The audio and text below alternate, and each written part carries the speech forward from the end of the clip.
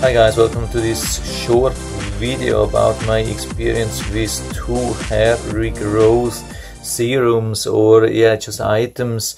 I've been struggling since years. I mean, I'm around 50 years old and I've been struggling for years with hair loss. I'm male, of course.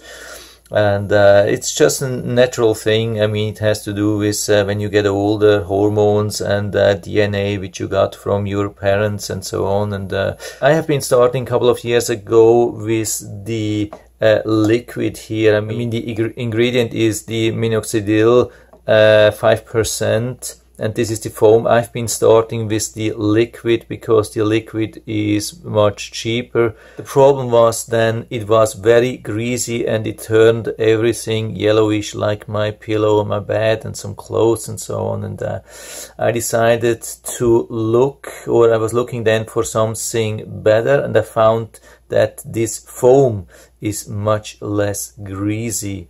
And it really was easier to apply, but it still turned everything yellowish. I don't know what it is, probably the minoxidil inside turns everything yellowish, like the bed sheets, pillow, bed itself, some of the clothes. It's really nasty. Did it help? Yeah, not so much for me. I mean, the change was barely noticeable. I mean, when I was putting this on regularly, like twice a day, which they suggest, I had the impression that I had less hair loss, but there was no like regrowth or so. I mean, they are saying like regrowth. Actually, it never works for me. I mean, you see these magic images from other people. I don't know if these are paid things.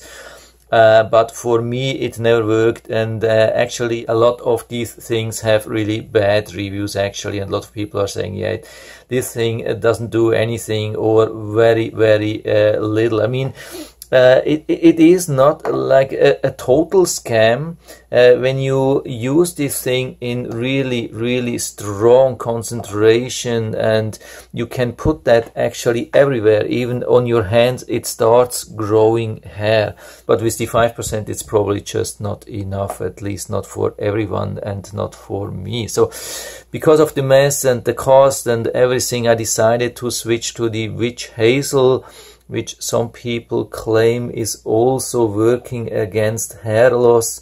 And I've tried this now for about 1 year, 2 times a day, similar to this thing. Of course, I also forgot sometimes, similar to this thing here, but in general, if I didn't forget 2 times per day, what did it do? A similar thing. So the difference is very minor. I mean, the good thing, there's no staining, there's no yellowish. It's definitely cheaper, it's more comfortable to apply.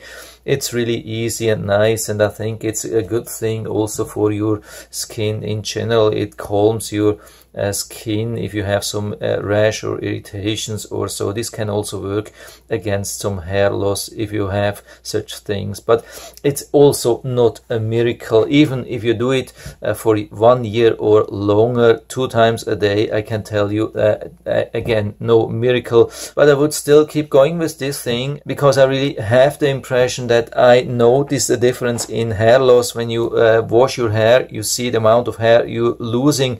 And with this thing, I had the impression that I'm losing less hair on a daily basis, similar to this one. So the thing which I'm going is the witch hazel. Doesn't matter which brand you're using. Here's the Dickinson. If you want to buy it online, you can buy it even on Amazon. I'll put down the link to this listing into the description, so you can check it out, order it right from there if you like it.